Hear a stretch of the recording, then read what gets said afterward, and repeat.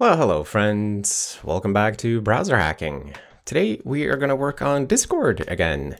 And I found this pretty bad performance problem when I logged into Discord with my main account, because normally I've been testing Ladybird with a test account, but the test account doesn't have a lot of friends or direct messages going on. So I never noticed this, but if I log in as myself, and actually let me put in my secret 2FA code, do not steal. By the way, as you can see here, logging in actually works pretty well right now. Even with two-factor and everything, it's pretty cool. Right, so here is my home screen or friend screen or whatever. And what I noticed was when you hover over these different accounts here, or the different DM conversations, it's just super sluggish. And it's kind of strange because if you move slowly, then the highlight kind of keeps up. Not really, but it's less bad than if I start to move fast, and then the highlight just takes forever to catch up to where I went. And the status text here at the bottom keeps updating though. So something is not going right. And we have kind of the same problem here with the friends list. Anyway, I thought this would be an interesting thing to analyze and work on in a video. So here we are. Now, in order to work on this, I don't want to have to restart the browser and go through the Discord login process over and over. So I'm just gonna make a local copy of the page from Firefox, where I am already logged in apparently. So let's just save. And yeah, sometimes it gives you this thing because 1 out of 47 resources could not be downloaded, but that's probably fine. All right, and then let's test the local, wait, what the hell was it called? Bullet Discord friends. Well, I don't know how to type that, so let's just call it friends.html.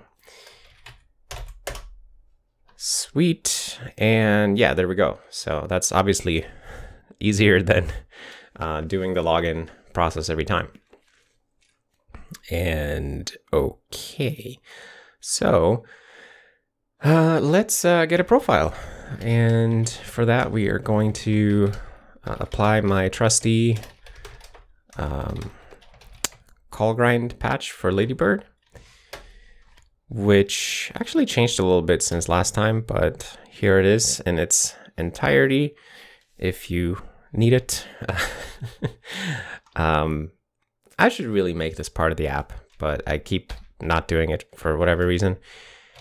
Okay, so we rebuild with that, and all it does is that it will start the web content rendering process in a mode where it's run through the valgrind or call grind specifically profiler, and then I can enable profiling with the call grind control command when I feel like it would be an interesting time to start doing that. So I'm going to turn instrumentation on here after everything loads. And yeah, with call grind hosting the process, it is significantly slower. As you can see, very, very slow, actually. I'm still waiting for Linus to light up. Be nice if he did. Although, at the same time, I suppose it's not... Yeah, there we go.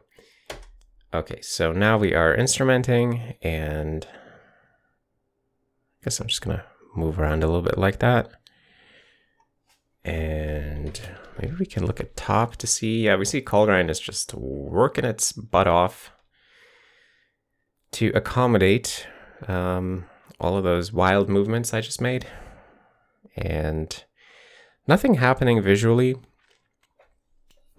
Still Linus highlighted. My cursor has long since left the window. There we got a status bar update. Yeah, so bunch of work being done here. Probably layout. Doesn't look like painting because we're not seeing any new states painted. Might be hit testing, but guessing is silly when we can also just look at the profile and maybe we have enough data at that point. I'm just gonna turn it off. And then we will look at it in cook cache grind. Okay, so let's go to the top here and see, what do we see? We see near the top 99.6% in update layout. Okay, so we are doing a lot of layout work. And yeah, the call graph here. How many layouts do we actually have? We have 65 calls to layout from handle mouse move. So essentially, the way mouse move works is that if the page is already laid out, then we can easily just figure out what is the mouse over. But if the page has an invalid layout because something happened that invalidated the layout, like maybe the dimensions of an element changed, or some JavaScript ran and inserted something or whatever, layout is invalid for some reason. When you mouse move and we want to figure out what you're mousing over, we have to make sure the layout is up to date. So seems like that is where all of the CPU crunch is coming from, mouse move leading to a layout. And here, if we look at what layout actually ends up spending time on, building the layout tree, less than 10%, update style about 5%, and then doing the actual layout work, 85%. So this feels very, very layout heavy. And let's see, it'd be interesting to find out. Let's look at layout viewport. This is the sort of the first layout function, or the root level layout function that gets called, because the viewport is always the root of the layout tree. Okay, so layout viewport, and then where's all the time getting spent? Okay, so down here, here we can actually see, wait, am I reading this right? 189,000 calls in a flex formatting context. Oh yeah, we can see it here too. There's 189,000 calls to flex formatting context run, which means that we run the flex layout algorithm 189,000 times in the time I spent mousing around there.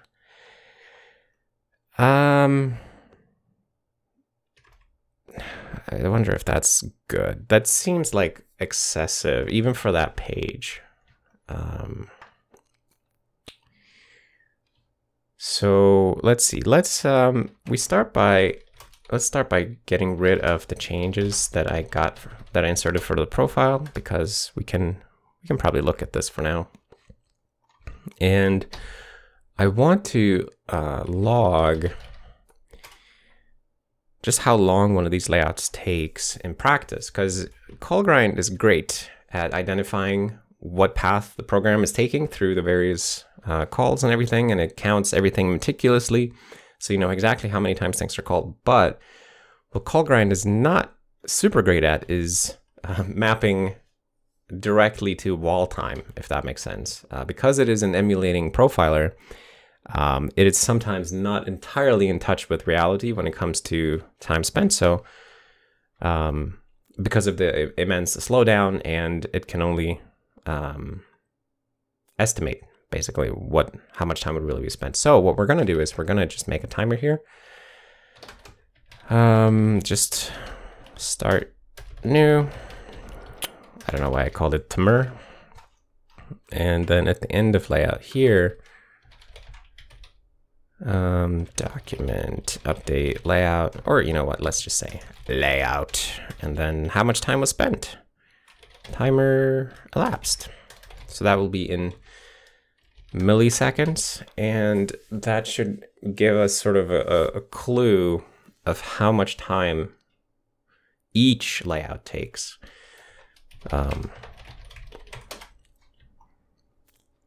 Okay, so what are we looking at here? 150 something. Yeah, so like 150 milliseconds thereabouts, sometimes worse. And if I move around a lot, then yeah, we can see here, it just continues doing those queued up layouts, which is not great. Definitely not pleasant to look at. Okay, so feels like there are multiple issues here.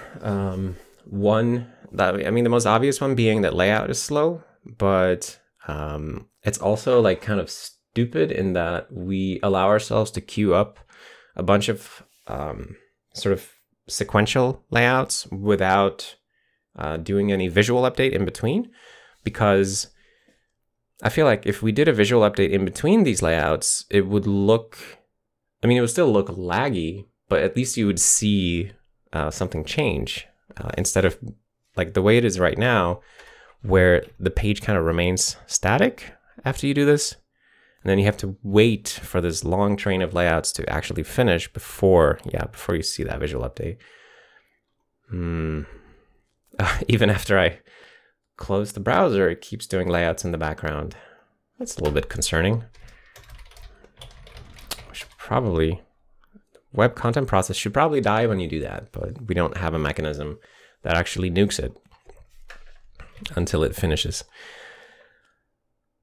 All right, so where do we go first? Well, there's a lot of flex layout going on. So I am 99% sure that we don't need to do all of that flex layout.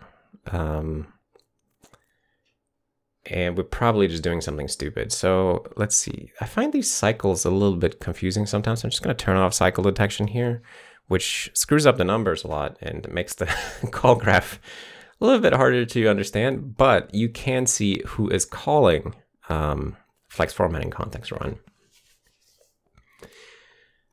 Oh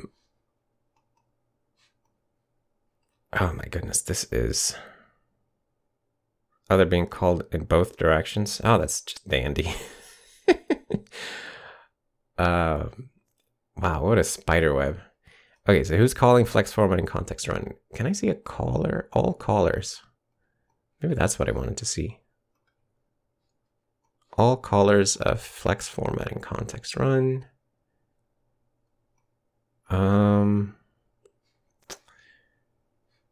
Wait, this is so confusing. Layout inside. Right, so we have nested layouts, which is, I mean, that's obviously always the case on the web. You have a bunch of nested layout things. But why do we do so many flex layouts? Let's see. Let's make a test page. And I'll just make a simple display flex, and maybe we'll have one for the items, although I don't know what I would put in the item. Maybe we nest it a little bit. Nested 3 levels, let's say, and then we put some items here.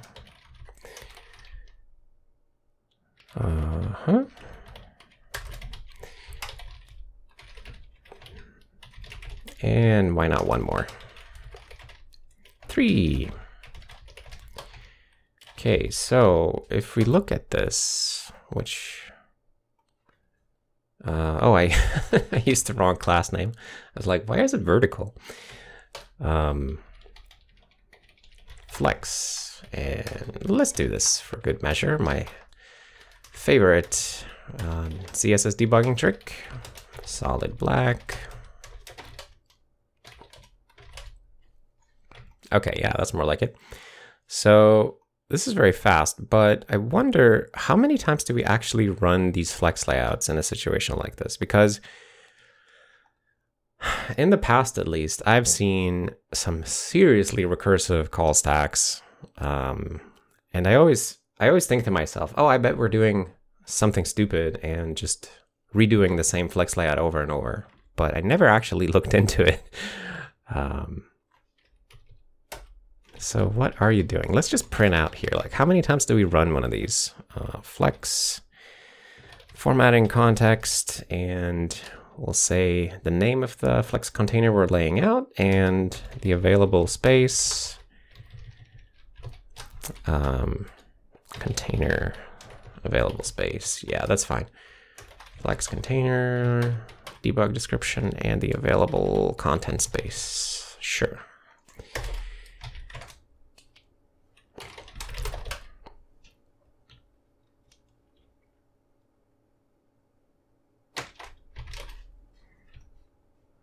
Oh my goodness. Okay. So let's see. We had 3 levels. I should really name those better. Makes it a little hard to understand which one is which if they're all called div.flex. So we'll do this. You can have numeric classes, right? So do that, and we'll call these like item 1, item 2. And item 3. All right. Okay, so here's the end of a layout, I guess. So this is one layout. And yeah, so it starts with the outer one, flex.1, flex.2, flex.3. And we're doing intrinsic sizing layout here, as you can see, because we have a max content constraint on the containers. So we're trying to figure out like how large is the max content width of the flex.2 container or whatever. Okay. And the neat thing about intrinsic size layout, by the way, is that when you're doing that, all you really need to find out is how large is the flex container. You don't need to figure out like how large are the things inside of it, other than figuring out, well, whatever you need to do to figure out like how large are the flex items, but you don't need to do full layout of the flex items when you're only interested in the intrinsic size of the container.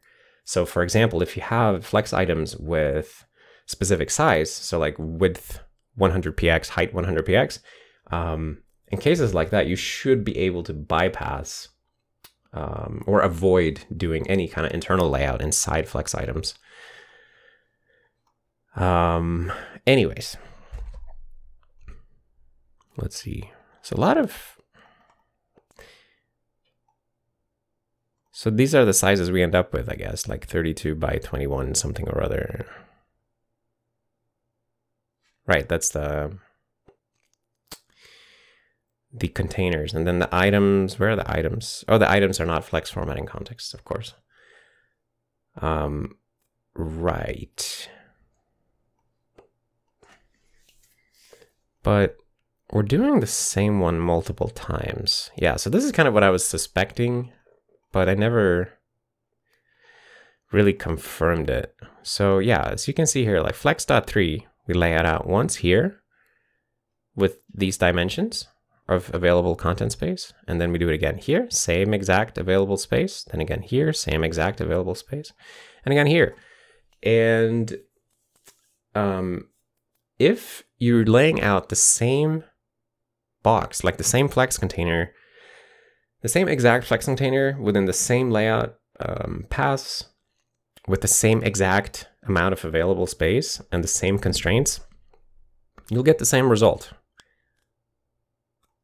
which tells me that we're doing this same layout over and over,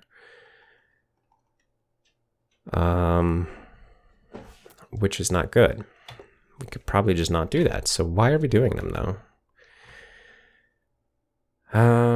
So I bet you that when we are doing inside layout inside, this is at the very end of the flex layout algorithm. So we've like figured out the size of all the flex items. And now the only thing that remains is to lay out the inside of all the boxes. Which, as I was saying, we don't need to do for intrinsic sizing layout. And here, oh, I see. So this is actually really simple.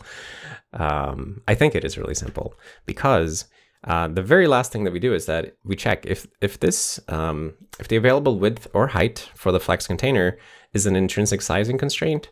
That means that we are that means that we are doing an intrinsic sizing layout, and we're only interested in the intrinsic size of the flex container at this point.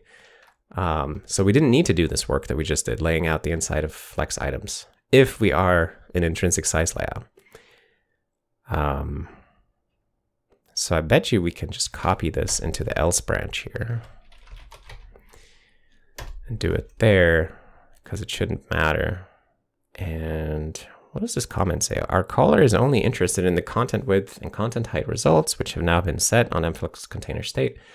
So there's no need to continue the main layout algorithm at this point. But the layout algorithm, ends here.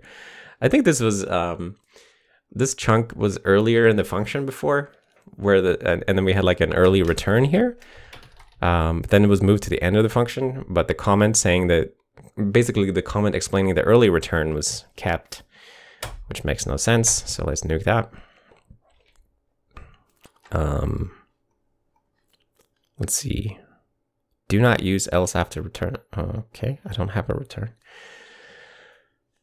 Okay, so here, let's say like this is a normal layout. So let's say this is a normal layout. Finally,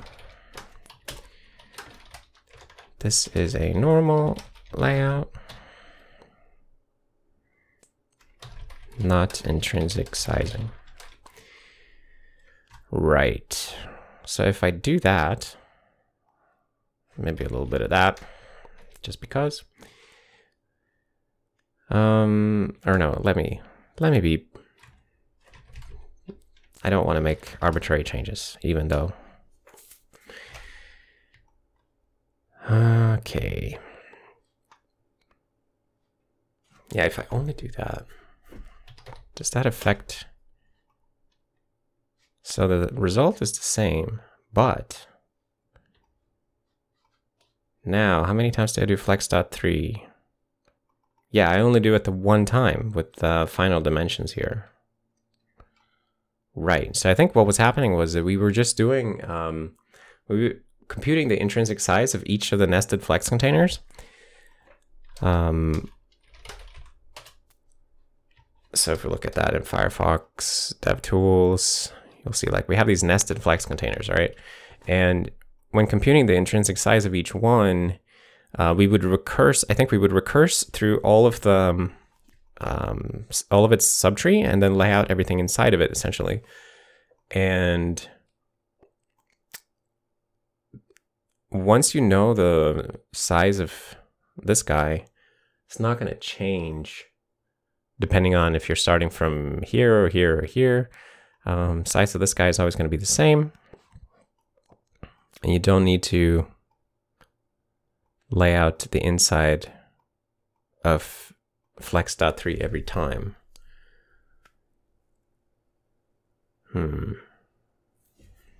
Yeah. I believe this makes sense.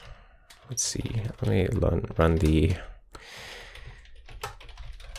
layout test. I think this should be fine. Okay. And let's test it on our friends page.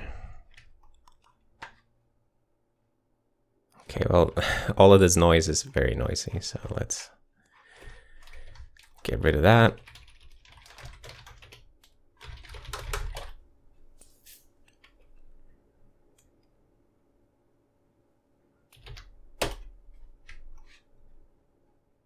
Okay, that's already a huge improvement, right? So we went from 150 milliseconds per layout to under 50 for most of them, which is really nice. And it is definitely more responsive.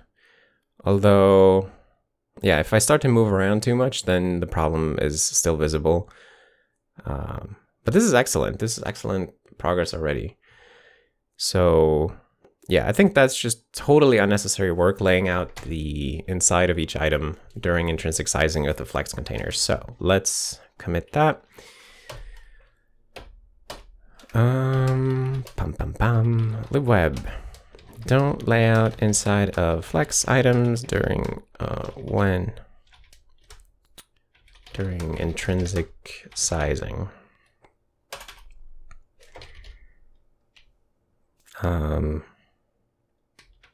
Let's see, avoid inside layout of flex items during intrinsic sizing. Yeah, when we're only interested in when we're calculating the intrinsic size of a flex container, we don't have to or need to lay out the inside of each flex item. That's only necessary if that if the flex items are going to be seen. This avoids a as is the case for normal layout.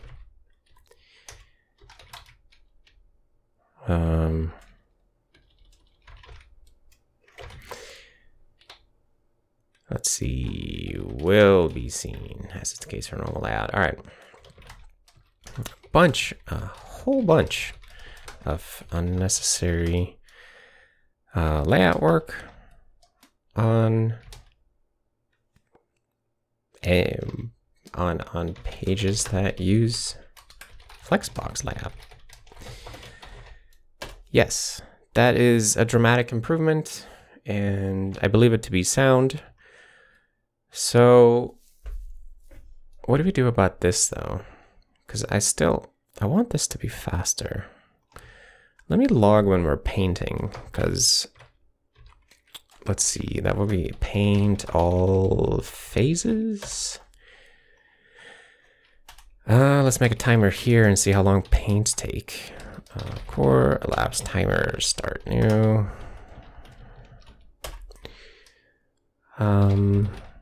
Paint. Simple enough.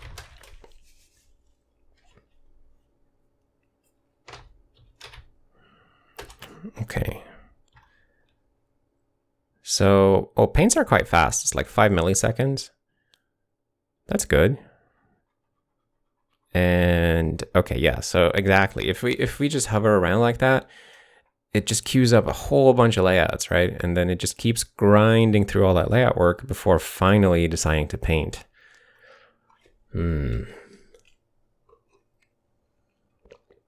So I guess there are so many different approaches to this. I'm thinking like, what would be the easiest sort of least invasive way to get a responsiveness improvement right now?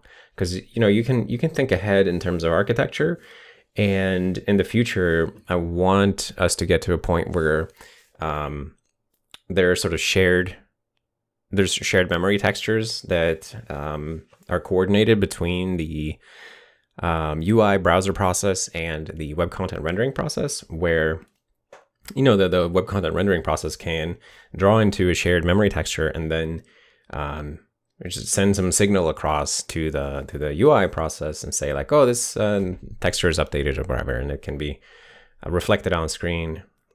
But at the moment, what we have is more of a sequential command request response type architecture, where like I move the mouse here, and that generates a message from the UI process to the web content process saying like, hey, the mouse moved to this location. And as I recall, when that results in a visual change, then the web content process sends a message to the UI process saying like, hey, there's a visual change that I could repaint. I could paint for you. When you're ready to paint, just let me know. And because of that, I think, because the web content process will not paint on its own, like it's not going to decide to start painting. It will wait for the UI process to tell it to start painting. And because of that, it's possible for a whole bunch of mouse move events to sort of get backed up, right? Get queued up. And even if the web content process sends a message to the UI process saying like, hey, I'm ready to paint, and the UI process reacts to that by asking the web content process to paint, the request to paint will still be queued up behind all of these pending mouse moves. I hope that makes sense. So let's see. So the mouse moves, we could probably coalesce. If you have, like, if the last event that happened was a mouse move, and then another event happens, and it's also a mouse move, so that, like, you have 3 events in a row and they're all mouse moves, you only need to react to the last one, I think. You could save a lot of processing time by only reacting to the last one. If you're backed up, right? Like if you have a ton of events that you need to process, you have a bunch of mouse moves in a row, just coalesce them into a single mouse move. As long as you're not coalescing across other event types, so you don't like coalesce across a mouse down or a key down or something like that. Any user input event that isn't mouse move, I think you would need to process in order always. You can't coalesce those, I think. At least, yeah. Yeah. So, how would we do that? I guess on the web content process side, client, connection from client. So we have a connection from the client. The client in this case is the browser UI process. And I think, let's see, so here are all the different sort of user input events. They will come in here through the IPC layer and essentially tell the web engine, hey, there's a mouse down at this position, and the web engine will respond saying like, oh, that was handled or not handled. And then we asynchronously report back to the UI process that the input event was handled.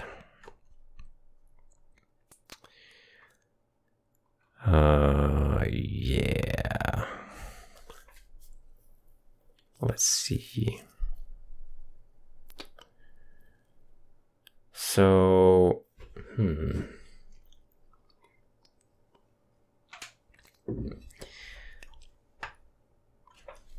I think,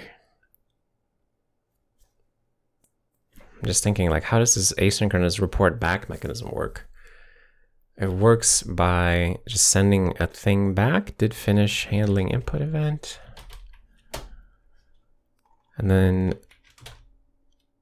oh, right. So this is, Sam did this, I think. It's like if you have keyboard shortcut that means something to the browser, then the browser will still let the web page get a chance to react to the input before checking if it should be interpreted as a keyboard shortcut. I think it's for that.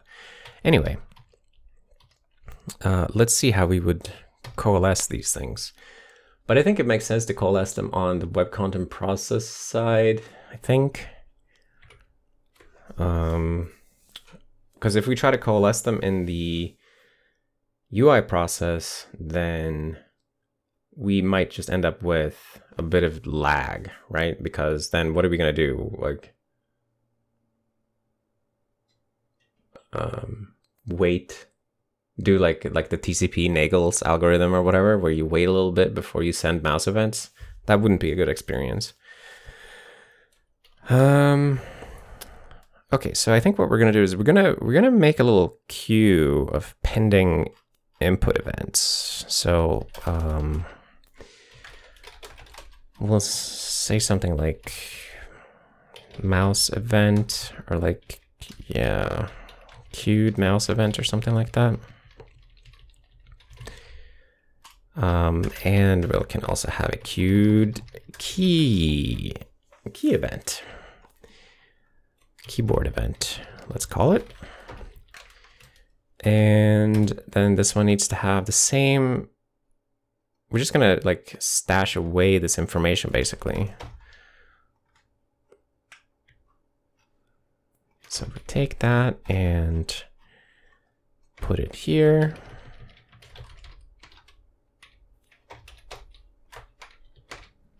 Okay. And let's call those U32 maybe, because that's what we intend. Or let's be good boys and just do that. Don't have to screw around. And for the keys, we need key modifiers and code point. Yeah, so it's a little bit old style keyboard events here. Not handling multi-code point keys, which are most likely a thing that we need to care about at some point, but not today. Okay, and then I want to have a queue of a variant of these two. No, not a variant of mouse event twice. Input event, queued input events. Well, cool. Does that build? It seems to not build. Why does that not build?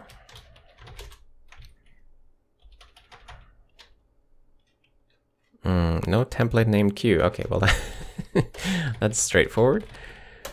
Okay, and let me go ahead and bump the copyright date while we're here, since we're going to be doing a bunch of work.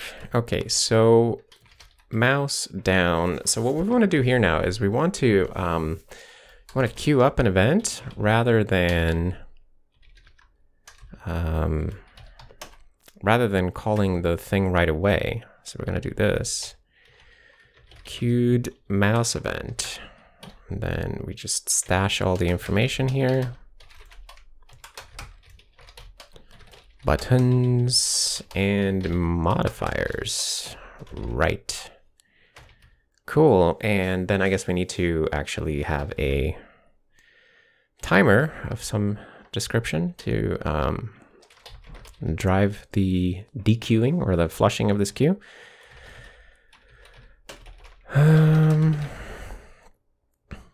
Input event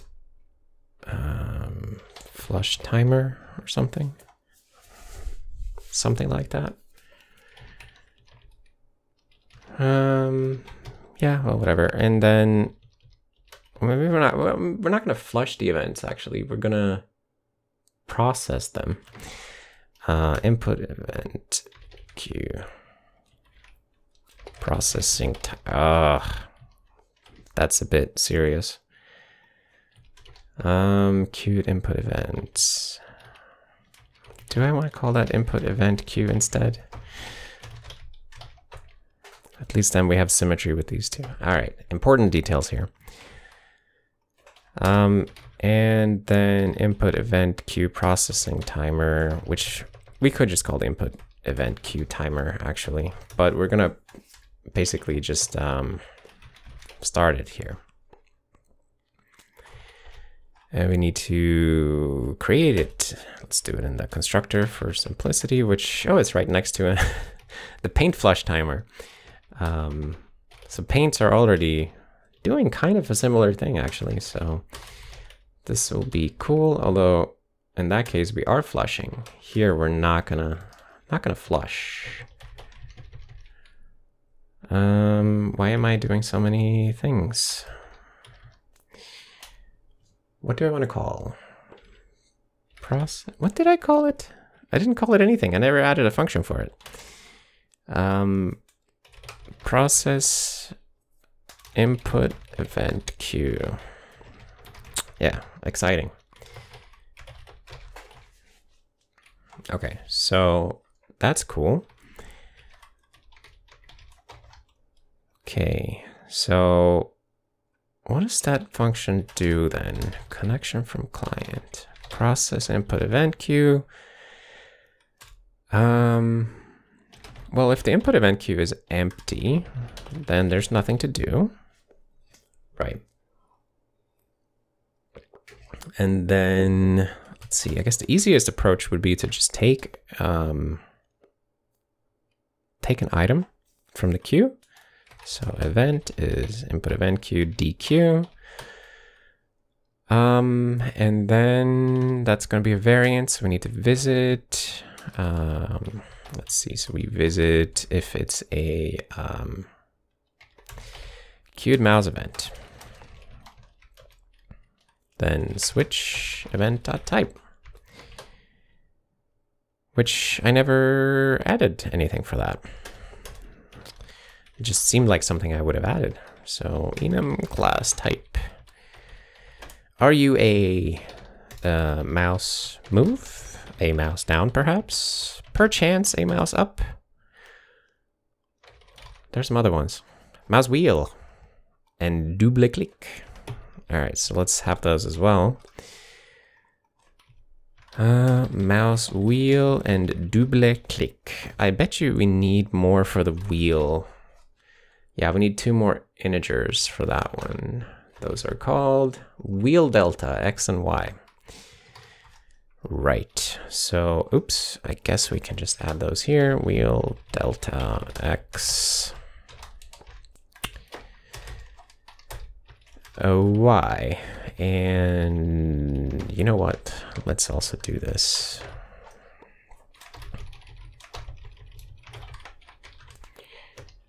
Okay, and for this fella, also needs a type, but your types are key down, possibly key up. I don't think we have any other ones at this present moment.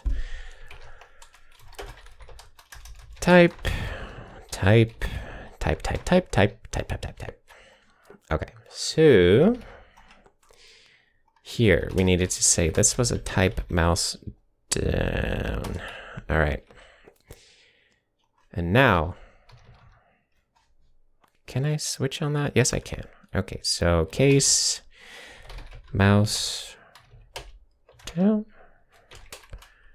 Then I should do what this fellow is doing right here. Aha.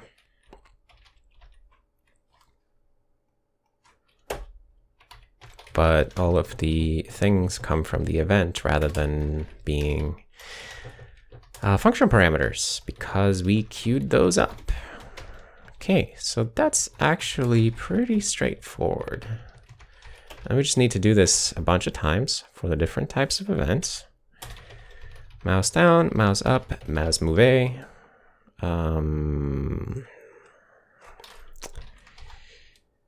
Mouse move. I think all of these fellas have the same layout except the wheel.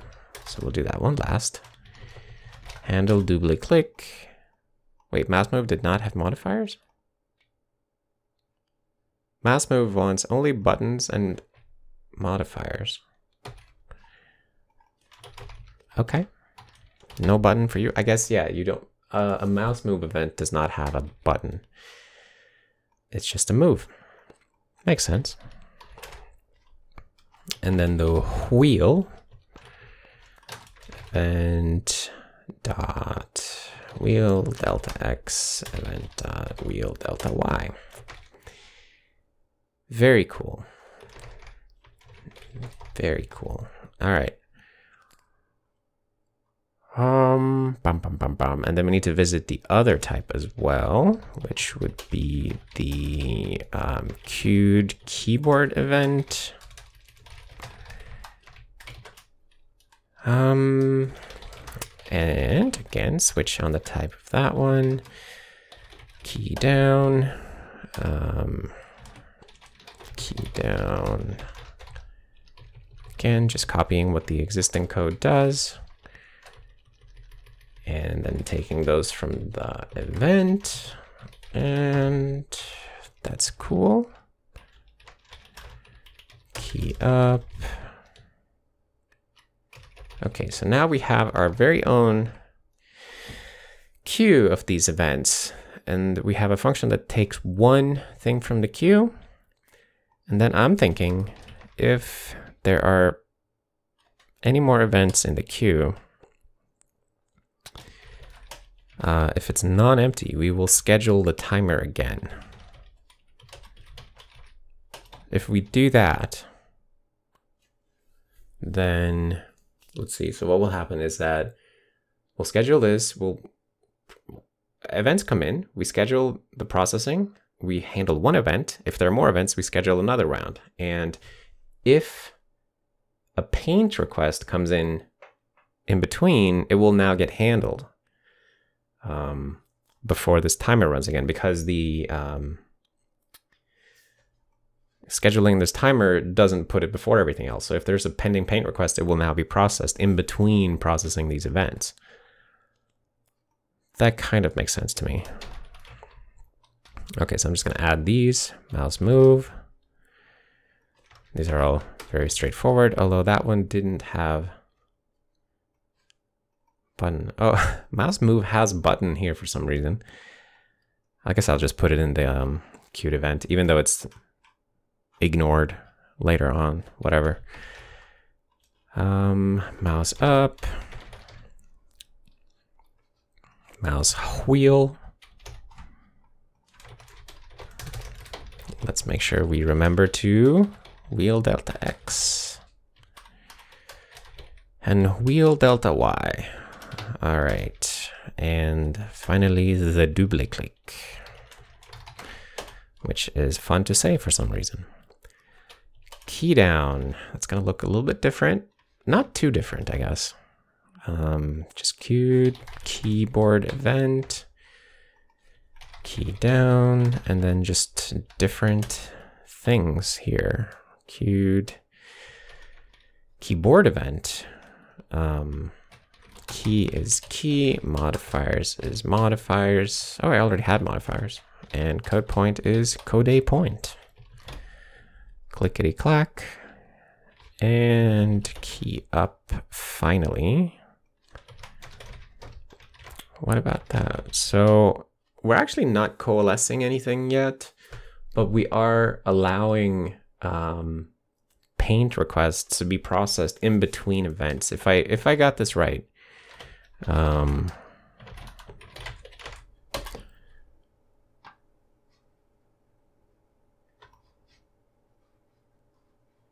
Yeah. So now, as you can see, it no longer gets stuck. You can sort of see all those layouts play out after I stop moving the mouse. I just move the mouse away and it keeps updating because we process paint requests in between input events, which I would say this is slightly nicer than what we had before. It's not great because the lag is obviously like, this is stupid and ugly, but it still somehow feels better than the UI completely freezing, right? At least I see that it's doing something. It's like working hard to catch up with my radical mouse movements. Also, I should have made this into a helper, I guess. Let's make a helper and queue input event.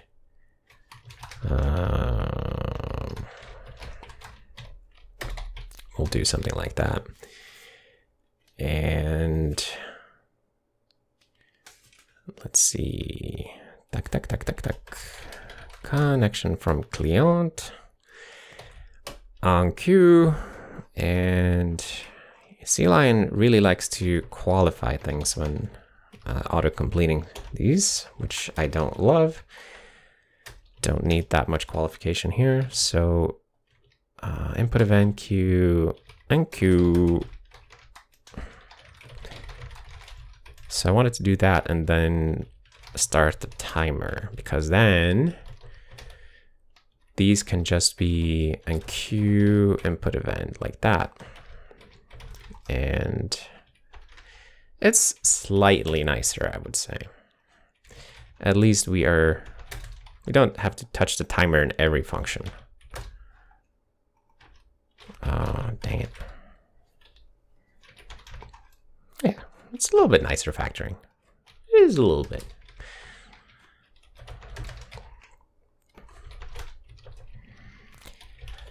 Tap, tap, tap.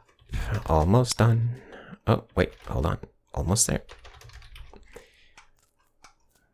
That's pretty good.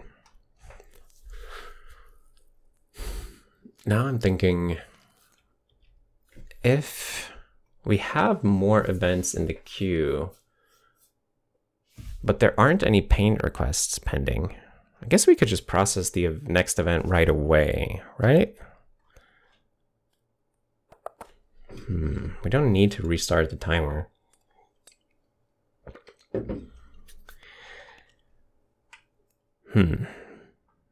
Let's see here. So I guess I can do that with, let's make a helper function, process one input event. Process one input event, yeah. And then we will put this stuff in there. So connection from client, process one input event.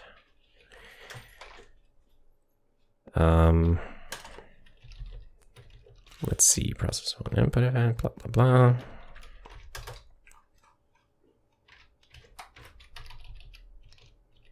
Okay, so while the input event queue is not empty, well, I always want to process one. So maybe do process one, and then while input event queue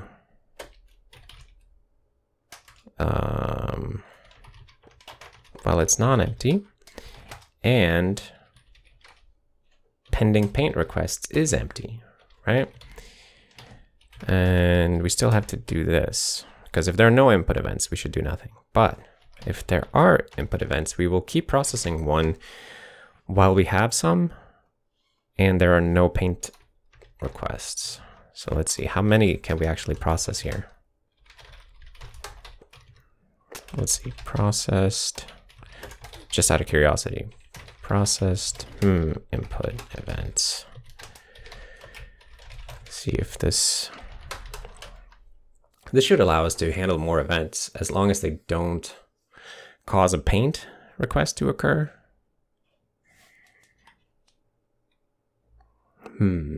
Although, I wonder if this will actually be better or if this will cause them to batch up again, now that I think about it. Because the paint request only comes in, yeah, this brings the problem back, because the paint requests only come in from the UI process once it gets a chance to, once it reacts to us sending the invalidation over. So this actually brings back the problem. All right, so let's undo that.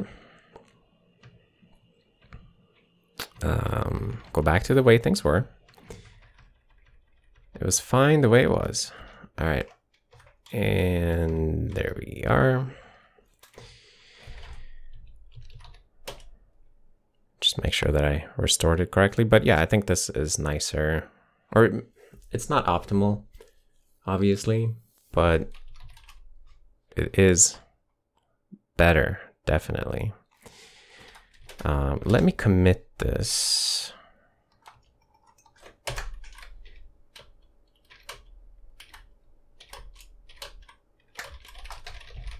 Okay, so web content. Queue process. Let's see.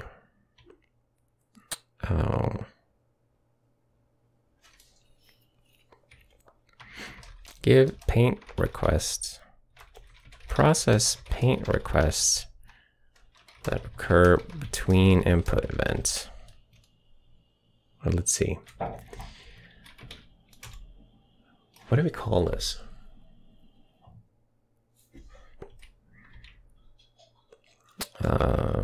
Process input events in a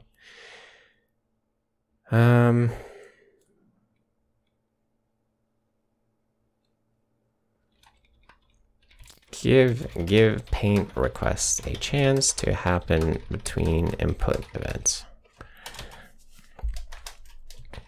Let's see. Okay, so before this patch, we had an issue where the web content process could get backed up with tons of pending input events, especially mouse move, and have to work through all of those before responding to a paint request from the UI process. This led to a situation where this could lead to a situation where we went for a very long time without seeing any visual updates. The approach I've taken here is pretty simple. We basically make a queue of all incoming input events on the web content process side, and then process that queue one event at a time using a 0 timer.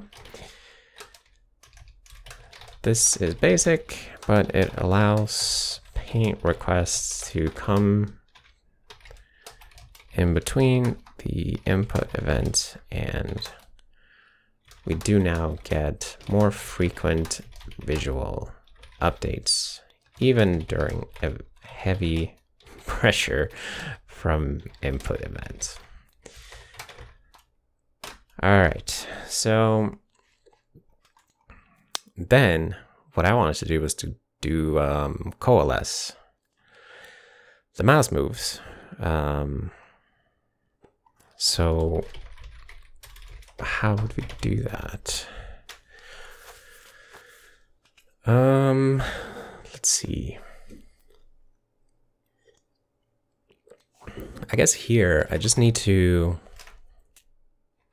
check if the last thing in the queue is also a queued mouse event. So if pending the input event queue, last tail, there's no API, there's head. Oh, there's just no tail. Let's just add it.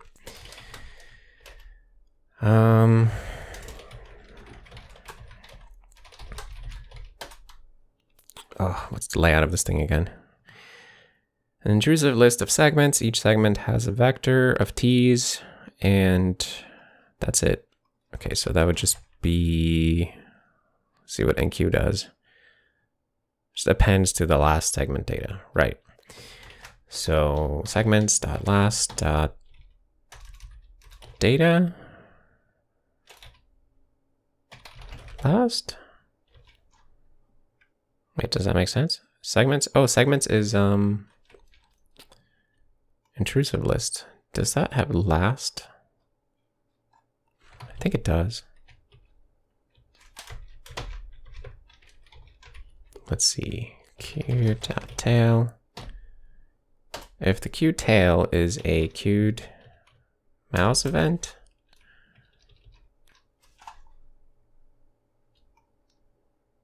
wait, why doesn't that work? Oh, it's a pointer. Right. Sorry, I have to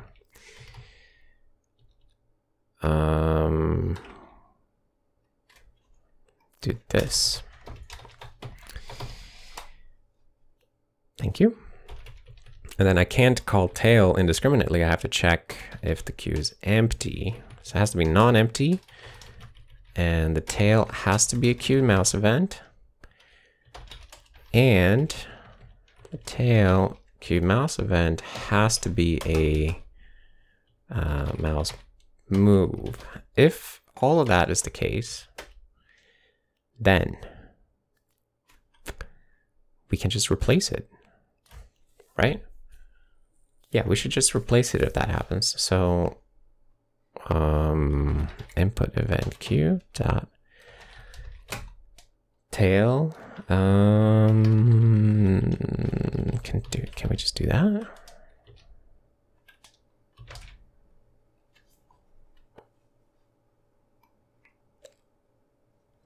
Okay, so maybe I'll put this here.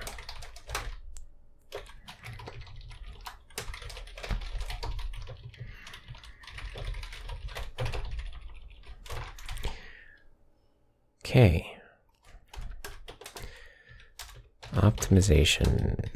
Coalesce with previous event if previous event is previous unprocessed. If the previous event is also a mouse move.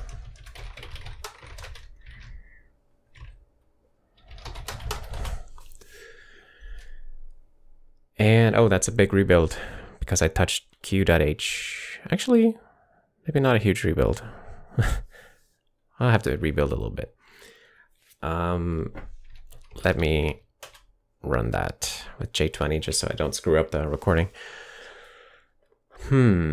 So this feels reasonable. So essentially, if there's already a mouse move event queued up that we haven't processed yet, and another mouse move event comes in, we just replace the last event in the queue. I think that is sound.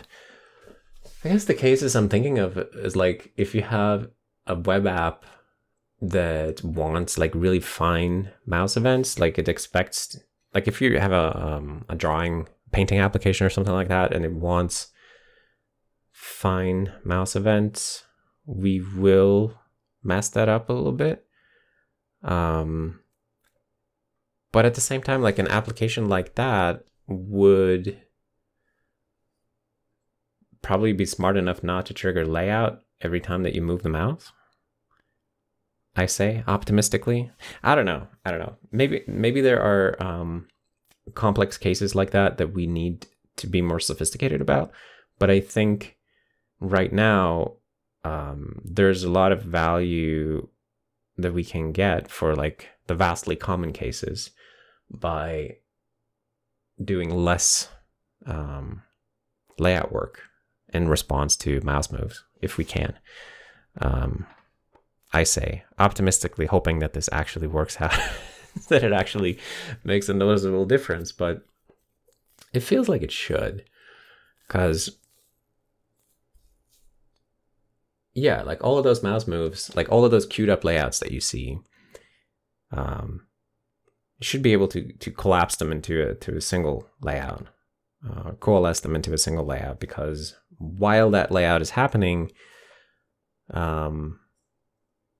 more events will come in, and while we're processing the queue of events, we'll just like chop out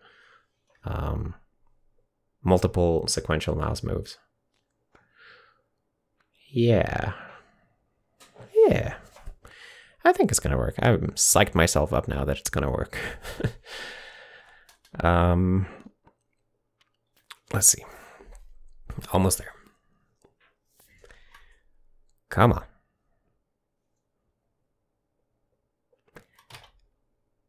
I'm ready. Oh, where is it? Here. Oh, crash. Dang it. Shoot. What did I do? I called tail.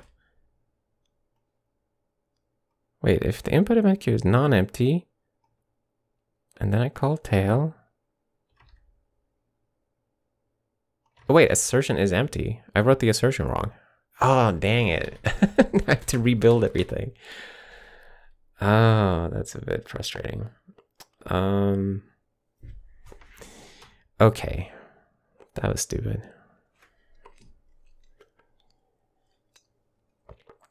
Okay, well, what else is going on here in this profile anyway? I haven't looked at it since I started. Yeah, there's all that layout work.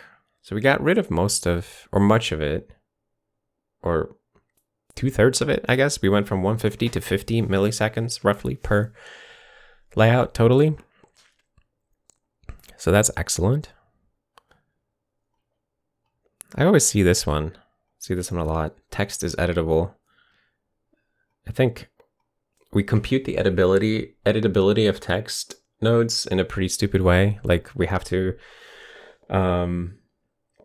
traverse the ancestors to see if somebody has a content editable attribute. And we do that traversal like over and over and over. Could probably cache that. And then, well, you know, whenever you're caching any kind of information, the hard part is always invalidating correctly. So you would need to invalidate the editability state on text nodes when somebody in their ancestor chain changes content editable state. That's a little bit of a thing. Oh, it's already finished. Cool. Wait, no, it was not. Oh, dang it. I thought it was finished. I was looking in the wrong window. Yeah, so that would be one thing that we could improve. Although it might be much less than 5.8% since this is before the layout work reduction. Glyph or emoji width. Yeah, text measurement is obviously always going to be like a large bulk of the work in web page layout. Even in an optimized, heavily optimized engine like WebKit, a lot of time in layout is spent measuring text. Like, how wide is this word? On many web pages for WebKit, I know it's the single most heavy thing that layout has to do. All right, come on now. Come on. See the CPU graph down here trailing off? Getting ready for the link.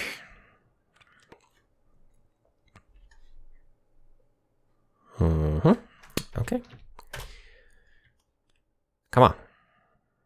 Yes. It seems to kind of work. Yeah, so like I can aggressively move around and I stop on Linus and yeah, it snaps right there. Instead of like getting backed up with all those pending mouse moves, we have coalesced them into a single one, and it's not perfectly lag free. Like it does lag behind the cursor a little bit, but so much less. This is really sweet, actually. Oh my goodness, this is so responsive compared to where we started today. That's really awesome. And yeah, we have a lot more paints now, as you can see, by the way. When we started, we had like layout, paint, layout, paint. And now it's more like layout, paint, layout, paint. Maybe we're painting a little too much.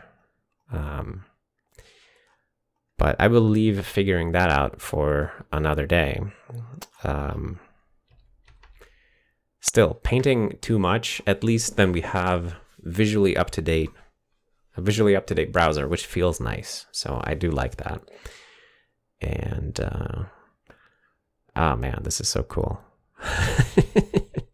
It's so nice how it just feels so snappy compared to before. You know what? Let's get a profile of where we ended up also. Or wait, I should do a commit here. Commit the queue change first. So just adding that tail function.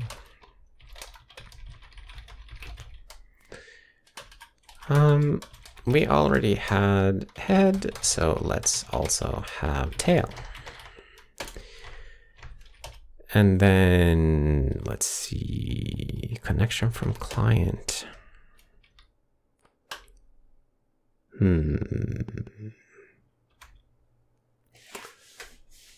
I think actually, it's just got me thinking about one thing. I think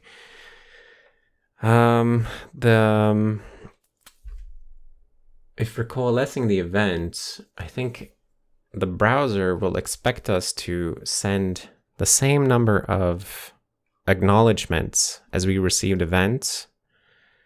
That's that report finished handling input event thing. Yeah, I think we have it expects us to send as many because it will. Let's see what it does with these. The finish handling input event, right? So here, pending input events, it has a queue of them. Yeah, so we don't want this to. This is, it looks very similar to the code I just wrote by Sam. Look at that. Oh man. His name, process next input event, it's slightly better than mine.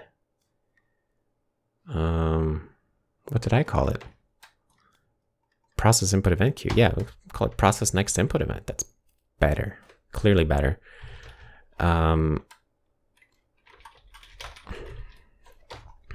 Process next input event. Shoutouts to Sam for the superior name there. Let me get that into my preceding commit. Or actually into this one. All right, let's see. Input, process next input event. You come with me, okay.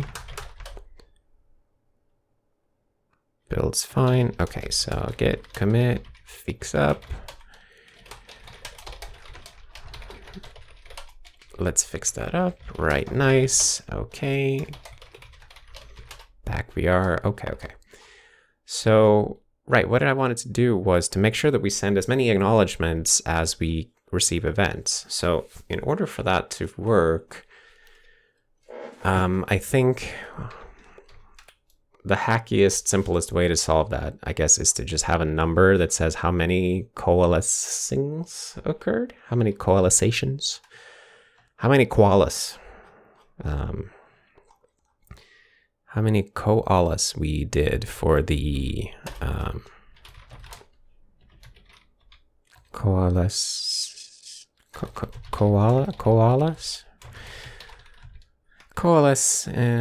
event count. Yeah, so that will be 0 normally, but we are going to bump it whenever we are adding the mouse move. So this will be a little bit more complicated than I was hoping it would be. Let's see. So event.coalesced event count is input event queue tail get queued mouse event dot coalesced event count plus 1. Yeah. Okay, so then we remember how many of those we had, and here,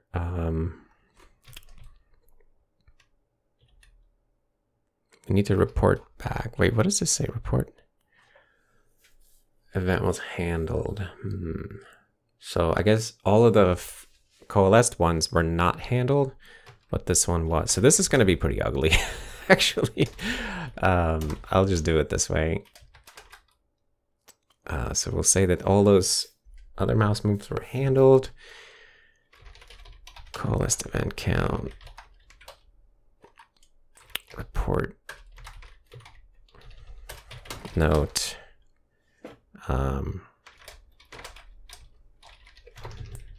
Notify. We have to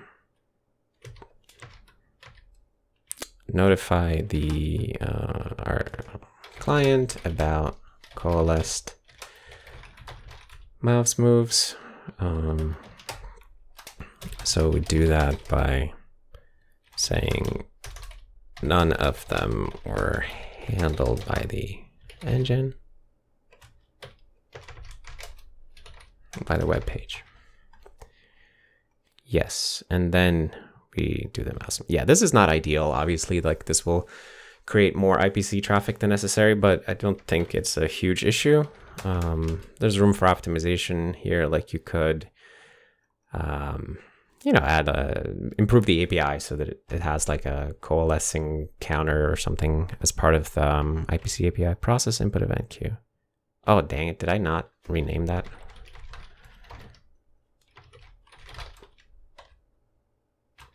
I only updated the call, but not the function.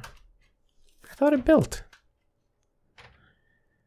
I thought it built.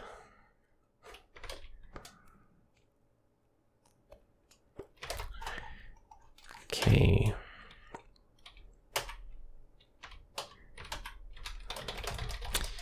Okay, so here's my fix up, and then these fellas. Yeah, I want to stage that hunk. Web content. Coalesce mouse, multiple sequential mouse move events.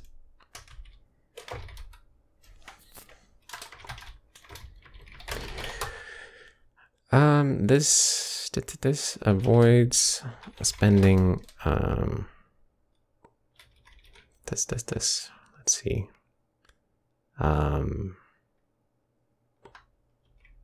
Yeah, this can avoid getting into a situation where lots of mouse move events are queued up, and we have to, and they all trigger relayout, so we have to wait a long time for them to get processed.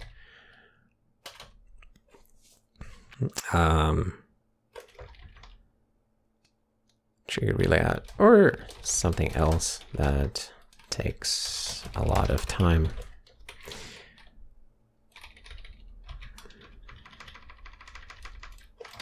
This.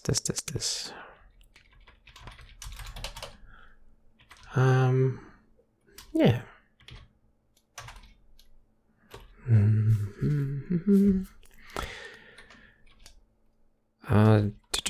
Yeah, to make sure that we don't get out of sync with the input events queue on the UI process side, we still send acknowledgement for coalesce mouse moves.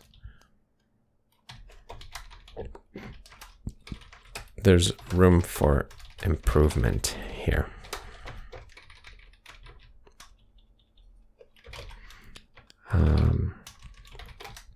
My Discord friends list is now very pleasantly responsive. All right, that is pretty sweet. Let's see that it works on the live site as well. So I'll have to log in once more.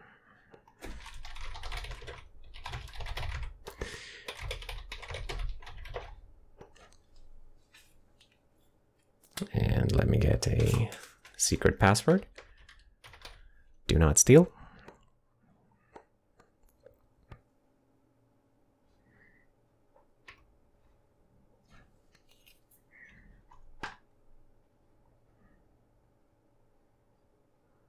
Oh yeah, that is real nice. I mean, it's not perfect, but it's so much better than before.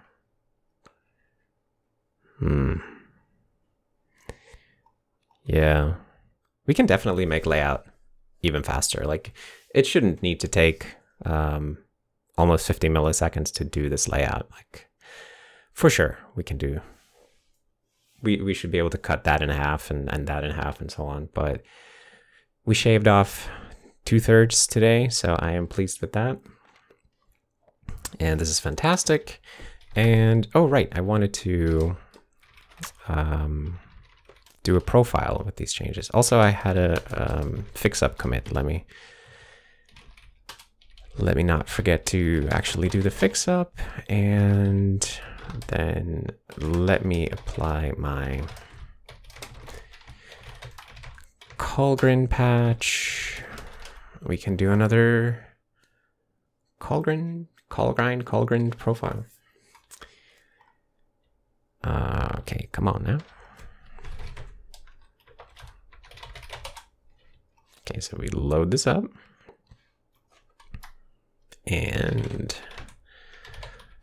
I'm going to turn on the instrumentation here in a moment. Just wait for it to load up.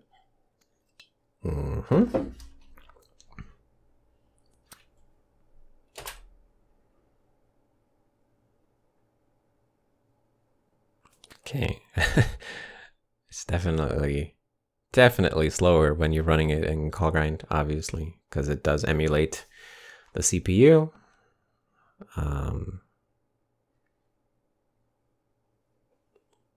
It would be real cool if you could get it so fast that it's even responsive while profiling like this.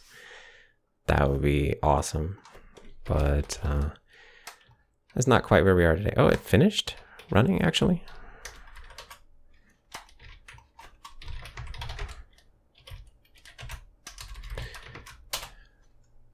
Okay, so where did we end up?